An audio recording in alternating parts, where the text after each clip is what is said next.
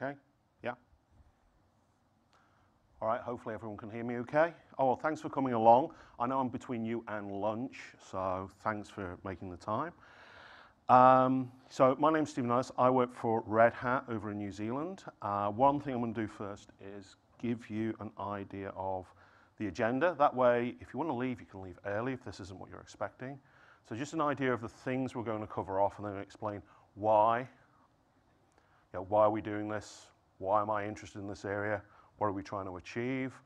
There's a little bit of demo, a little bit of walkthrough. Hope you get some value out of it. Please feel free to make this interactive. They have asked that you use the microphones so they can record this. I'm happy to take questions at any point during the talk, not just at the end. So key things we're going to cover.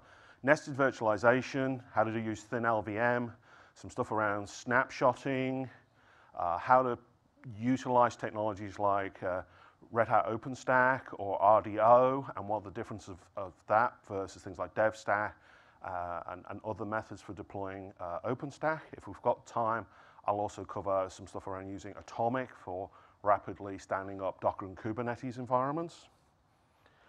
So along the way, we're going to talk about how to choose the right kind of base image for building and deploying these environments, making things as reusable as possible. A lot of this is war stories, gotchas, things I hope that you don't get wrong, because I've got them wrong and it's not been a pleasant experience. And hopefully a few power tips. Also, I want to get your tips and your feedback during this session. And then at the end, where I want to go next, areas I'm interested in, where I want to play with next, where I'm seeing in the data center. So let's start. Who? Me. Stephen Ellis. I work for Red Hat in New Zealand. So where's that? So all the way down there. This is effectively my patch. I'm part of an APAC-wide solution architecture team. My focus is predominantly on New Zealand-based customers and business partners, but I occasionally advise on other projects all within the region. One reason for putting this up is you look at some of the customers, some of the use cases that have already come up this week. You look at the growth of technologies like OpenStack in the APAC region. It is phenomenal at the moment. The things going on in China, the things going on in India. This region has the potential to be generating far more OpenStack and cloud revenue than the entire United States, which is currently one of the world's largest markets for this kind of technology. So why do I do this? Why am I trying these technologies out? Why am I here? Occasionally I wonder about that, but I demo and walk through solutions for customers and for business partners on a regular basis.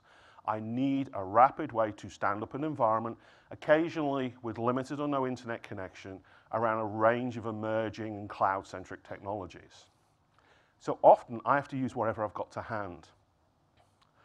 Also, this comes up a lot. People say that they've got an itch. Why do we get involved with open source? Why do we fix open source? Why do we do these things? And we go, well, we've got an itch we need to scratch. Scratching that might be a patch, it might be a fix, it might be some documentation, a guide, a how-to. But one thing I've realized, because I've realized recently I've been doing this for a long time, I've been in IT for over 20 years, is sometimes you have a scratch that you've forgotten about. It's there, but you have a workaround. You don't fix it. It no longer itches. You have these problems that you live with. I've got a way of doing this and it's okay. I go into IT organizations and they've got desk procedures rather than using automation because they can live with it. They throw people at the problem. So one thing I want you to take away from this is think about a problem that you live with, that scratch that no longer bothers you enough, right? And along the way, I hope I don't end up teaching you all how to suck eggs, okay? I want to learn from you as well. So that's the other big reason why I give these sessions. I want to learn from the audience. If you've got tips and tricks, in fact, I gave a version of this back in Australia earlier this year, and one of the audience had actually fixed something I've been fighting with. So at the end of the session, we went away and resolved the problem. That was awesome. I had a great outcome. That was a really good session. Also, you may guess from my accent, I'm not originally from New Zealand. I'm actually from Liverpool, which means I have a slightly odd sense of humor. So to make allowances for that, I think we'll just have a quick joke, and then some of you will get it, some of you won't, many of you won't, but It will hopefully set the tone for the rest of the presentation. So, person of non-specific gender walks into a bar. Ouch. Right, so now we've got that out of the way. My mate Gollum. What does he say? He says, what have you got in your pocket?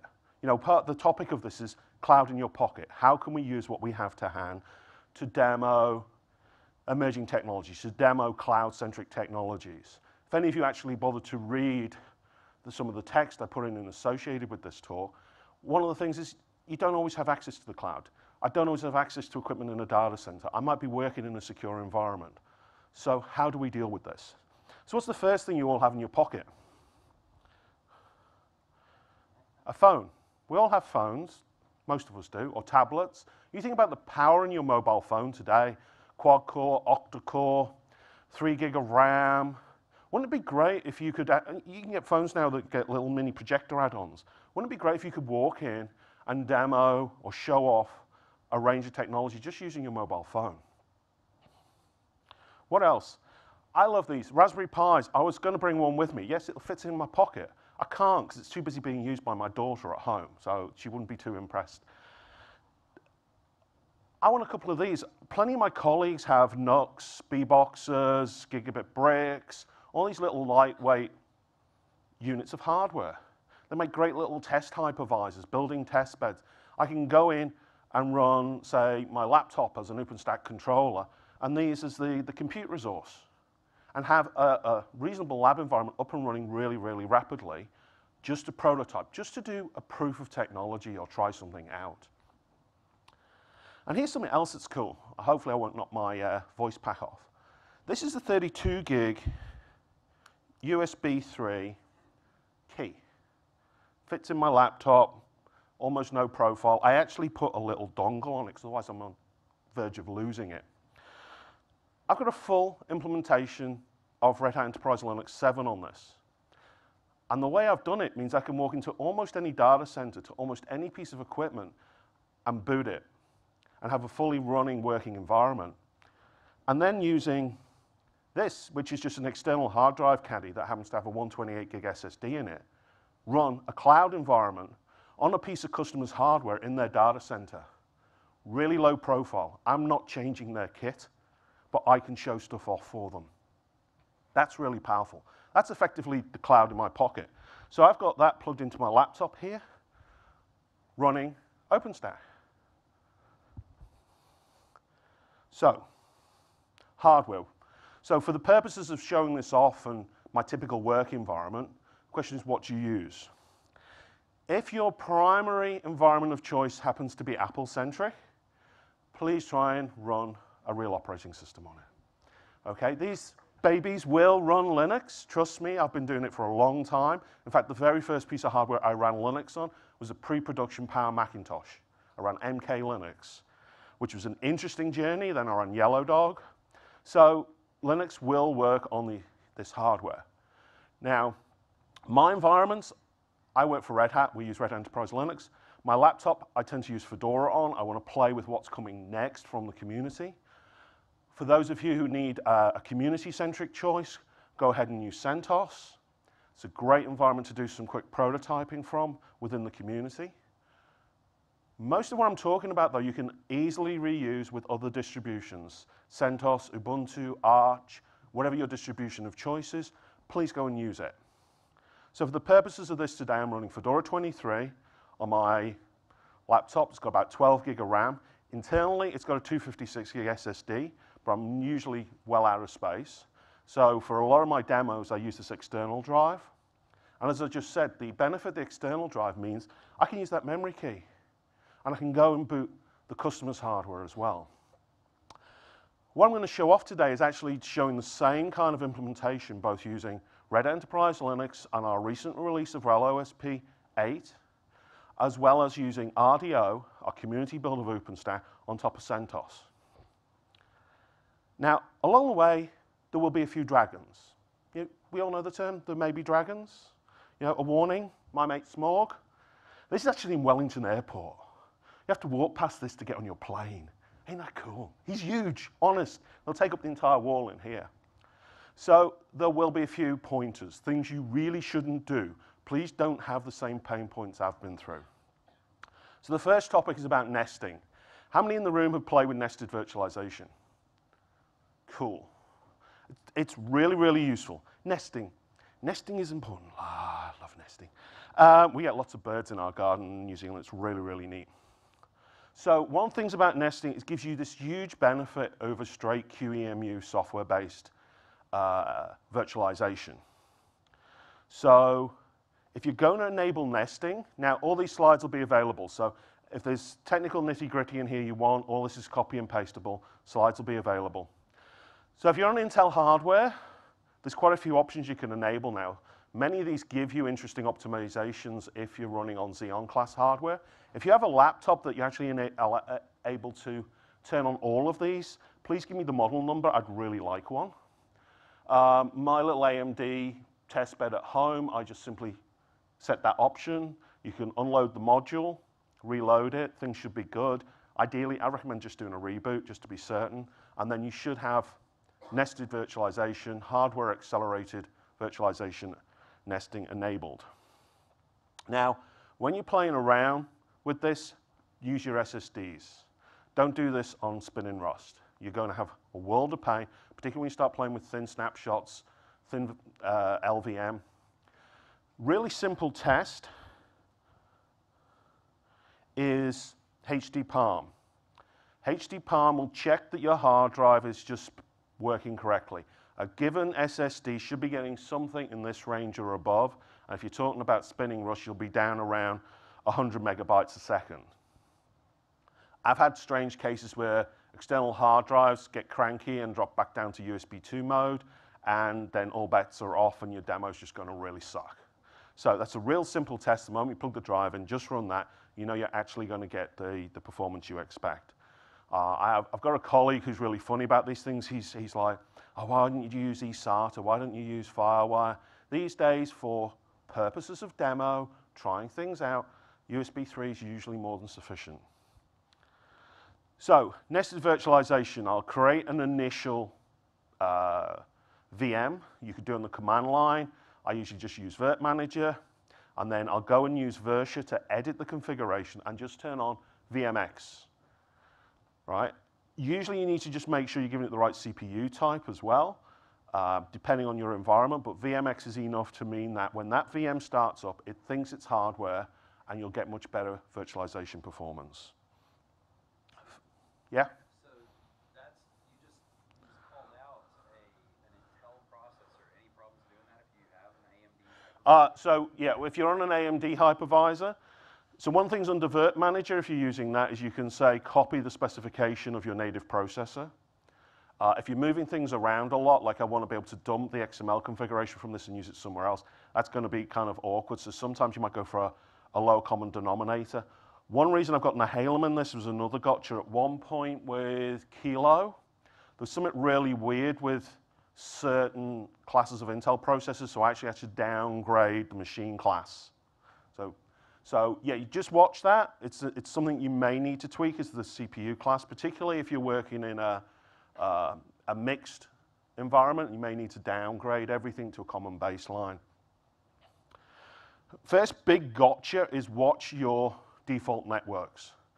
One way around this is spin up your guest environment that you're doing the nesting in something other than the standard default libvirt network.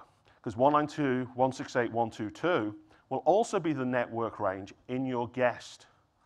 And the moment you try and do any virtualization, your guest will fail to start up. And if you don't check this, you'll go through the whole process. You'll install OpenStack, everything looks good, you go and deploy your virtual machine, and it won't start. And debugging it is a complete pain. It's not obvious, but it's simply that you've got a clash of networks. So either create yourself a new default network on your laptop, your hardware, or create a second network zone that you want to demo in, or just change it in your base image. Now, I use thin-lvm a lot because it means that external hard drive kind of looks like many, many terabytes of space. I can spin up many instances, as long as I manage it carefully. So again, a few pointers if you're using thin. So thin-lvm, first thing, create a thin pool. Now, one aspect of LVM now is you can set it to auto-extend a thin pool if it gets full. So you might say, I'm only going to use so much because I have spare space on the hard drive, and I'll let it expand and consume that over time. But you create a thin pool within an existing volume group. So it's fairly simple now, create an 80 gig thin pool actually on my local laptop. Whereas in the case of the external drive, I've consumed the entire drive. All it is one big thin pool. And then I can create a image within that thin pool that has a virtual disk size of 40 gig. So there's one for RHEL or CentOS, depending on your environment of choice. I can then plug that disk in as the disk within libvirt and then start installing my environment. Couple of gotchas to watch for. When you're using LVM and SSDs, it's critical that you can pass down disk card. Otherwise, you're not actually using your SSD properly, right? You're not doing trim, right? So you need to pass disk cards down for trim to work. Otherwise, you can have interesting side effects. You're not getting the lifetime you expect out your SSD. So that's the first thing. At Red Hat, we run Lux encryption on our laptops. So doing thin on LVM, on an encryption, and you want to pass trim all the way down, was interesting. And this is the thing I actually managed to get fixed when I was at LinuxConf AU earlier this year. Turns out Christopher Smart, who works in the OzLabs team at IBM, actually blogged about this. I was referencing his blog on stage saying, I haven't got it working, and his hand goes up at the back. He's actually in my talk. So we went to the back, and it turned out, didn't work in Fedora 21, but it works in 23. So what you do is you configure in your crypt tab, lux, discard, and then you rebuild the init using Dracut. Next time you reboot, trims pass through. Things behave nicely. Okay, all about that base. I'm going to end up giving you all kinds of weird songs stuck in the back of your mind. Right, so what does your base image look like? Think about your workloads. If I'm helping a customer define their SOE, their standard operating environment, I want small. I want really small starting point for them to run their business on. And then they'll layer up through configuration management tools like Puppet or Ansible or Satellite the various business applications they want to do. But this is for my purposes as demo. So it doesn't have to be uber small. It just has to be enough for me to run a range of workloads. Now, the workloads I'm predominantly targeting now are running OpenStack, running OpenShift, running things like Docker and Kubernetes, and trying out things like our OpenSCAP security framework. So I want an environment that can kind of suit all of those things. So I'll have one for RHEL, one for CentOS. You might have one for other flavors of Linux. I occasionally have one for Fedora as well, if I'm playing with something quite bleeding edge. And I need to update that base regularly, because everything's forked off it. If it's not patched, then every time you create a snapshot, you're patching them, and your use of your disk just grows exponentially. And one big thing, think about how you're going to build that base image. Again, there will be dragons. When I was setting up last week and running some tests, because we happened to drop new builds of Mataka into RDO, and OSP8 came up, I went and deleted one of my base images by accident. Wrong command line, gone. About 20 minutes later, was back, kickstart, all good. So I highly recommend use Kickstart. If you have tools like Satellite at your business, use things like that, but have a way of recreating your baseline. And the other useful thing is I can give that Kickstart to my customers. There's nothing special about it. There's nothing proprietary about it. It's a useful way to start an environment. So think about your use cases. Don't skimp. Give it a decent size. I'm using thin, so it doesn't matter if the base image is 40 gig, because really on disk I'm using 2. And then I have a few reusable snippets. I'm going to share some of these with you, and a couple of tips about the Kickstart. So if you're using an environment for something like RHEL OSP or RDO, and you're using tools like PackStack, which is a great way to prototype or try something out quickly, then it's good to reserve some space for Cinder. So I need a volume group for Cinder to consume. So I actually define 2 volume groups, one for my base OS and my root file system, and one for Cinder volumes. Now, any of you who do Linux in the enterprise probably have standards around separating /home, separating var, making certain things read-only. This is a crash and burn environment. It never lasts more than a day or two, and I'm destroying it and recreating it. So I don't want to overcomplicate it. Small-ish, minimal-ish. So this is my standard set of packages here. For what I'm doing, I don't need Network Manager. It gets in the way when you're trying to do OpenStack. I turn on virtualization because most of the time that's what I'm predominantly using. So that's my kind of baseline of packages. And then I have a couple of simple snippets. One is I always inject my SSH key into every image that I build. So straight away, I can SSH in as root, which is great for using tools like Ansible or just going in and configuring an environment. I turn on the yum cache because I live in New Zealand. Our internet pipes aren't that great. Particularly if I'm building demos at home, I want to hammer my internet connection. So what I do is turn on the yum cache, then I can rsync the packages off and reuse them. I'll go through that in a minute. The last thing is a gotcha. For some reason, Kickstart doesn't like volume group names that have a dash in it. Packstack expects Cinder-volumes to be the volume group it's looking for. So I just fix that up at the end. And so I bake that into my Kickstart. So this is now completely repeatable. Anytime I want, I can blow that image away, the base image, and recreate it. Now, for those of you who are Red Hat customers, you need to entitle the base. You need to put a subscription on it. So if you're doing this with RHEL, subscription manager, register the system. Now, at Red Hat, I get access to a ridiculous number of content repositories. So the first thing you do is disable everything, because I really don't want it to try and install stuff out of an SAP repository and out of a high availability repository and out of, just gets crazy. So pretty much you need very few channels as standard on a Red Hat system, and then patch it, right? Patch the base, and then consider it done for now, for this week, for this month, until some point you go back and repatch it. Power tip, mentioned earlier, I've turned on yum caching, so I'll rsync everything off when I'm done. And usually when I'm doing something new, I might rsync everything back in again. I've got a little content cache on my laptop.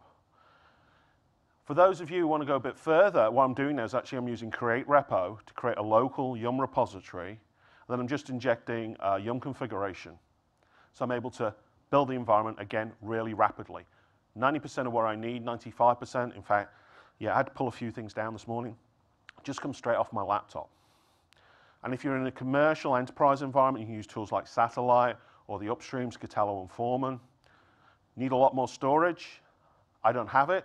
Hopefully my 1 terabyte SSD arrives in the post today before I have to go home. Then I'll have enough room.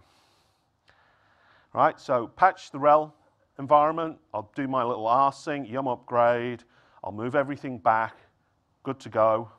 In case of CentOS, one thing I've got here is that all I'm syncing are the specific content repositories that I want, because I actually have a lot of other demos I do, so I don't want to pull everything in. Whereas in the case of CentOS, excuse me, all I'm ever demoing is RDO predominantly, so it has everything I need under that tree. Thin base. Right, we're trying to be on a thin environment. We want the base to be nice and thin and trim. I like pizza. I lived in Italy for a year. I like thin pizza, none of this Chicago, Detroit. Pizza should look thin, crispy. I have a wood-fired pizza oven at home. I do good pizza. If you're in New Zealand, look me up. We'll do pizza. It's all good. Right? So first of all, clean up your VM. Yum clean all, or just yum clean packages.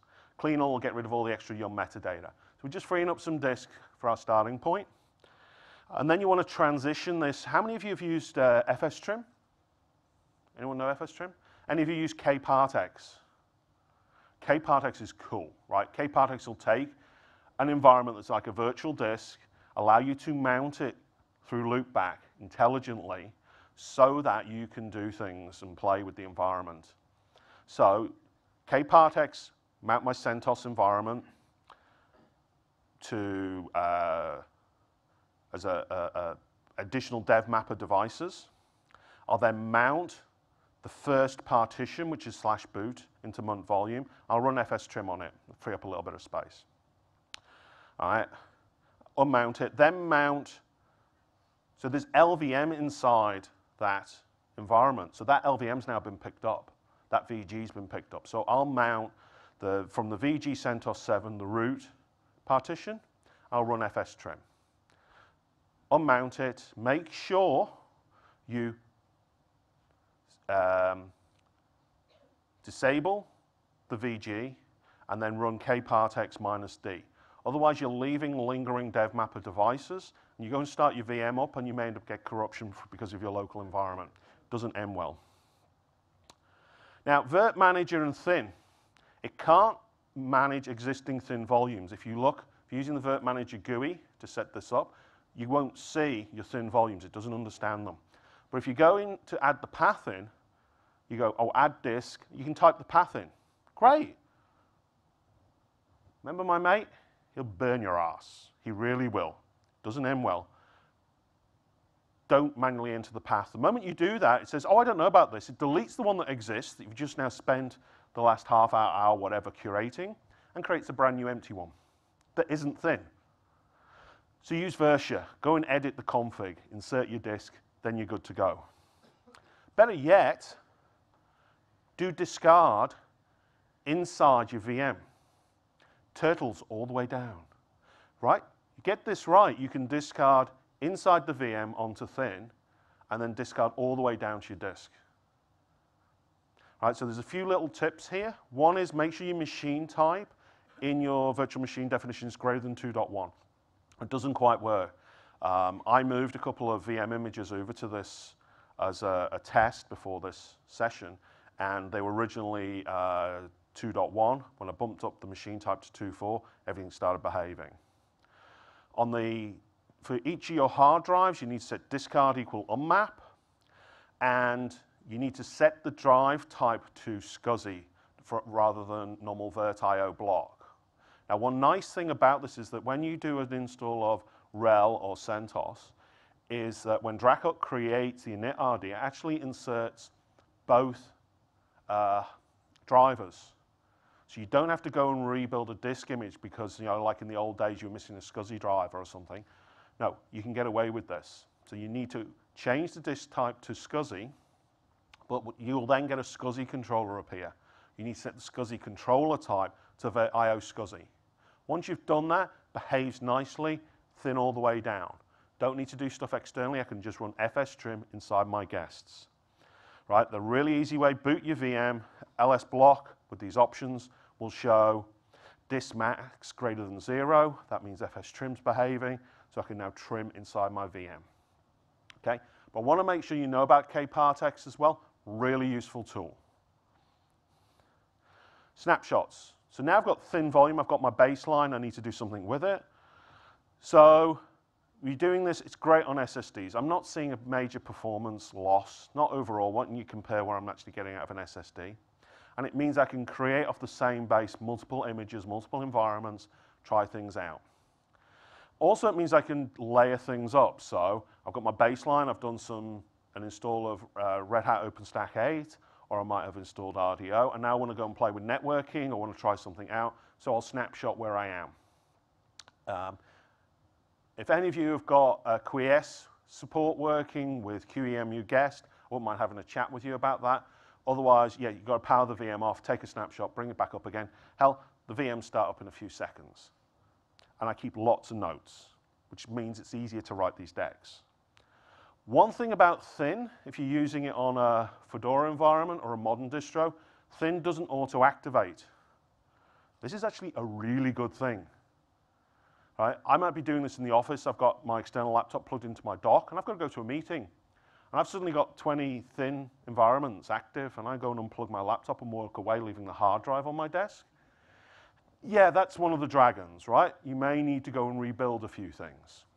So really easy, LV change, minus AY activate, minus K forces it to activate where it's been disabled, but it'll only be active for that use case. It won't stay on. Next time you reboot, you'll need to reactivate it. It is a lifesaver. So don't consider it a bad thing, it's a good thing. So, good, let's build a cloud. Woo. So, start my VM. Now this is out of some of the standard PackStack install notes. If you happen to have left Network Manager there, get rid of it straight away. Switch back to traditional networking. If this is OpenStack 8, you now need to enable the extras repository as well as the standard OpenStack 8 repositories. If you're doing this on CentOS, again, make sure you disable Network Manager. Then I'll go and pull in my content cache.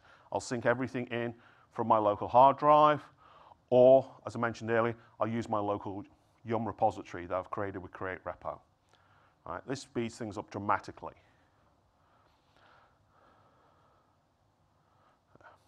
So, Red Hat OpenStack Platform, our latest release. So, love doing these things. It's really great when on the Thursday, before I fly out on Friday, we do an entirely new product release. Turns out it wasn't that difficult. I'll explain why in a minute. So, PackStack is a real simple way to play with OpenStack. It's great for users and it's great for operators to just stand up a micro all-in-one environment or something with just a few pieces of tin. There's no HA at the controller layer. There's no use for complicated architectures. You want to do this in anger, look at Red Hat Director. Look at the tooling that we've got now, using things like O, using things like Ironic to do this properly, to find a proper architecture. But to dip your toe in the water, PackStack, great. So ---- cinder dash volumes create equal n means it will actually look for the LVM backing store. And then when I'm done, I pull all the changes back so that next time I've got everything that's come down. I've got a modern repo. Reboot, all good to go. RDO, very, very similar. We go point at the latest RDO repository release, effectively the same command line, and again, I'll sync everything back so that I'm not going online next time and pulling down a ton of content. I like to keep lots of notes, use something to refer back to. I prefer trying to keep digital notes where possible. My tool of choice is a tool called thrash. I have one for stuff I do for at home, for private stuff. I have one for notes for all of the test beds and demos and things I do as part of my role at Red Hat.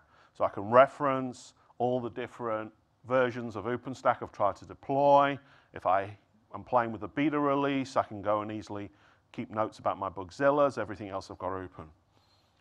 Also, make sure you learn on modern distributions, particularly Fedora, CentOS, and RHEL, firewall command, all the support for firewall D. It's a much cleaner and simpler way of interacting with IP tables. I've had cases playing with some of the betas where not all of the firewall rules have been automatically set up by PackStack, so I couldn't actually get into the environment once it had started up. So if I can just go. So what I've got here, this is what my hard drives look like. The Fedora _ volume group is all my local hard drive. The VRHT volume group is on the external. You can see just how many different images and things I've got on this. You look at the bottom, my thin pool on the external, I'm running at 58% use. And the thin pool on my internal, I'm currently running at 32% use. All right? Get maximum use out of my environment, lots of different demos, trying things out, all built off the same baselines.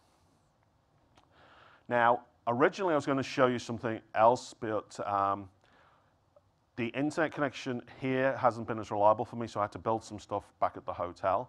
But my environments, of course, are in New Zealand date, but I actually rebuilt the CentOS environment a few hours ago when I was in the hotel. So that's a CentOS 7 RDO environment, and that's a RHEL 7, RHEL OSP 8, so Red Hat OpenStack 8 environment that was just built a few hours ago. So they're active and running right now. In fact, if I do, just remember I need that.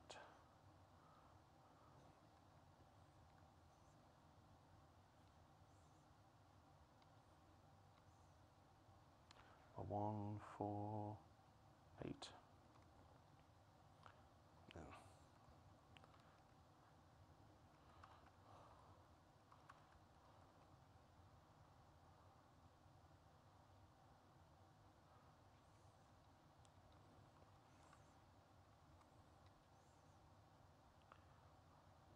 And the other one was 182.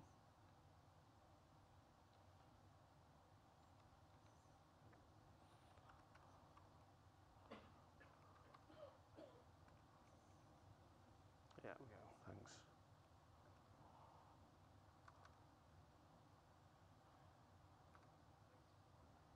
Yeah, you're right.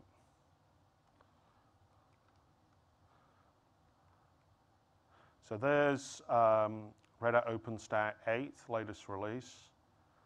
And this one's just coming up with the RDO build, which is a more vanilla OpenStack environment. So they're fully enabled, up and running. I can go and start some workloads up on them. So they were just built just before I came in here. I did consider having them build while I'm on stage, but building RDO and OSP8 simultaneously while presenting, not a really good thing to do to my laptop.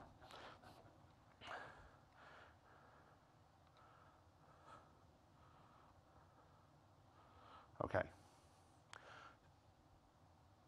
Let's come back here. So what's the big difference? So OpenStack, Red Hat OpenStack platform, are commercial, enterprise ready, hardened, tested. This is what we do with all the vendors that are here this week. RDO is a great way for the community to interact with that process. It's effectively our Fedora to our RHEL. That's the best way to think about it. So the process is upstream, RDO builds almost straight away. In fact, the RDO release was out within a few hours this time, almost, of upstream GAing. And then we'll take time to get OpenStack platform ready. And this is really critical because we've got things like etc defining things like OpenNFV. We've got Open Daylight. We've got a lot of innovation going on, and this is a great way to feed things down into the process. So, where am I? I can document things, I can blow things away, I patch my environments regularly, I can re-image easily, I don't use a lot of internet traffic, my life is easy, my life is good, but what I should be doing is automating this. Seems ridiculous, you know. What I've basically walked you through is a desk procedure to achieve an endpoint. We bought this thing recently. Anyone heard of Ansible? It's really nice at automation. So, if you remember anything, just go there. That's my playbook for doing this, or for doing the core part of this. So, Ansible playbooks are really quite nice and human readable. So, a few things in this. Repo host defines where my local yum repository is, so that's easy to change. Now, this isn't great Ansible, but it's a starting point. It's just a way to look at this. I've got it configured so I can do this either on CentOS or RHEL, and either way it will then choose RDO or RHEL OS Red Hat OpenStack platform. The second bit here is I actually define local repo and local OpenStack repo. And again, they'll inject 2 yum config files so that I make sure I pick up my local content cache. And then at the end, I do the packstack command. It's all good to go. Now, I was going to show you the output of this from running in a terminal, but I lost power coming in here. So I've got to show you an archive I've got of running it a few weeks ago. So for a giggle, I created the playbook. I created a host file that specifies both my RHEL 7 environment and my CentOS environment. I ran the same Ansible playbook on both environments simultaneously on my laptop. Yeah, I ran out of IOPS at some point, but it went through, checked the environments, installed the repositories, ran packstack, got to the end and confirmed that both environments were up and running. At that point, I could point a web browser like I've just done at both environments and they were usable. Right, so if you do anything, go and pull my Ansible playbook. If you've got feedback, tips and tricks, really happy. Now, we're running along on time, so I'm going to skip a couple of things.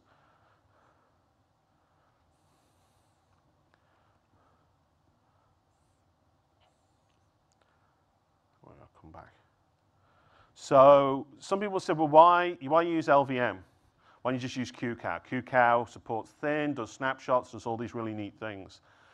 I know, I really like LVM for this kind of use case. I understand what it's doing on the disk. I tend to use QCOW for using things like relatomic, which is our nice little microenvironment for playing with Kubernetes and Docker. It's kind of got everything already in there. Do any of you use Cloud Init on a regular basis? So there's a number of you who haven't. Right, there's a really nice simple guide up on the Red Hat portal on how to do this. It's Noddy Beginners 101, but it's enough to get yourself started. You need 2 meta files, one to inject your host name, one to inject things like your SSH keys and other details. Say this is all going to be available. Then you create an ISO off that metadata, and then you can use, you then attach that to a VM. So what I'm doing here is I'm taking the standard Atomic instance from Red Hat. You can get a CentOS Atomic, you can get a Fedora Atomic. They're great ways to play with Docker and Kubernetes. So I'm going to create a snapshot off that baseline image using QEMU. And then using virt install, I'm going to spin up a new VM with some RAM, vCPUs, point it at the ISO image, and that will now start it up and inject my credentials. At that point, I can SSH into that instance. It's all good to go. All right. One neat thing about this is I can reinitialize that base image. I don't need to reinitialize that CD-ROM. My virtual environment still exists in libvirt, so I can blow that image away, recreate it, and go back to a baseline at any point in time. I can also snapshot that snap. So if I'm partway through a lab or trying something out, I can stop everything, do a snapshot, and then carry on. But please don't snapshot it while it's running. It will burn you at both ends. It will destroy your base image and the image you're creating, right? So don't snapshot a running snap unless you've got the ability to quiesce the image. So if you want to get involved and look at containers, this is a great entry point. A lot of things are taken care of for you. And these are some really good examples, really good walkthroughs. These are on our public website. They're publicly published articles. So quick way of standing up a couple of Docker images and then pulling them together with Kubernetes to create an environment. Right? You can do this on top of RHEL. Try it out with Atomic. So where are we? I said earlier about, things that bug me that really should be bugging me enough to make a difference. One thing that's bugging me in the data center is this. How many of you have to deal with UEFI on a regular basis now? If you're not, and if you're dealing with still hardware in the data center, you're going to have to learn this, you're going to have to understand this. All your new hardware is UEFI. Now, one of the things around this is I'm trying to pretend I'm hardware. So to do that, I need to basically make my virtual environment do EFI. What I'm doing right now is effectively old-style BIOS-based boot. You can do it, but it's not very well integrated right now. There's some licensing issues around shipping all the UEFI components as standard as part of your distro. So there's a couple of guides out there, but when I do it, what I want to effectively do is redo everything, which is easy because it's just Kickstart based. I can recreate everything.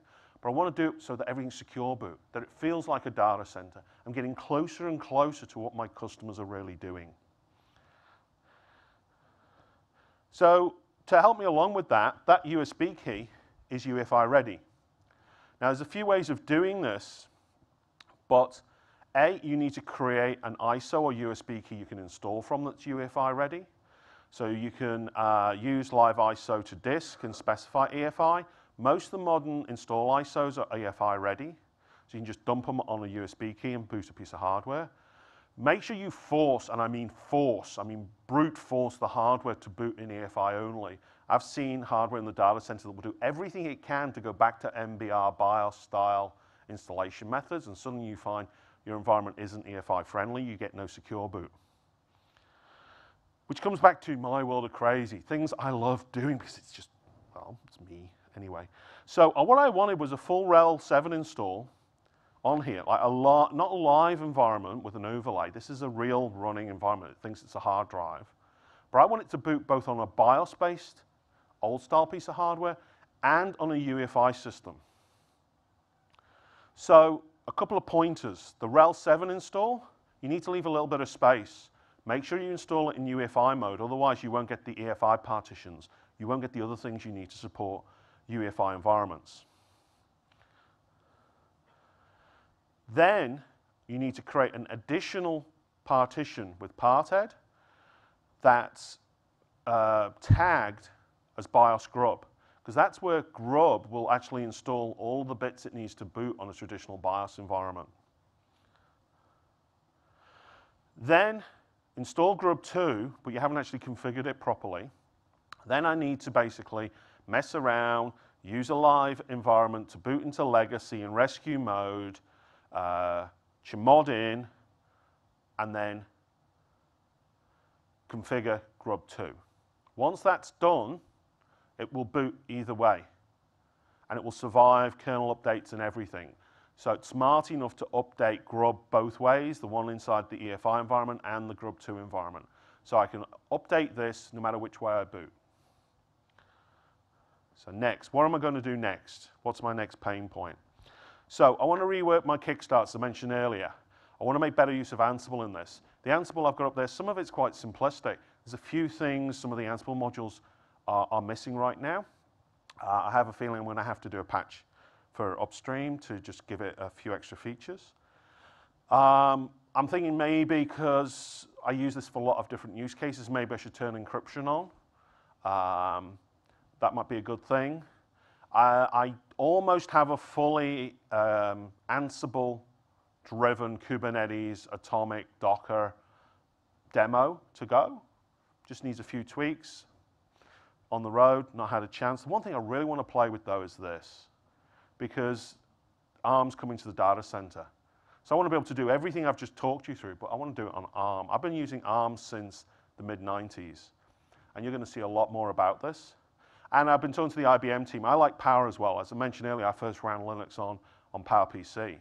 So Power is another important architecture. There's more to life than x86. So that's my story. I hope you've all learned something. I hope someone in the room has a tip or trick for me, that's something I haven't done before. Any questions? Stunned silence. The slides will be available. I hope it was useful, and thank you all for coming.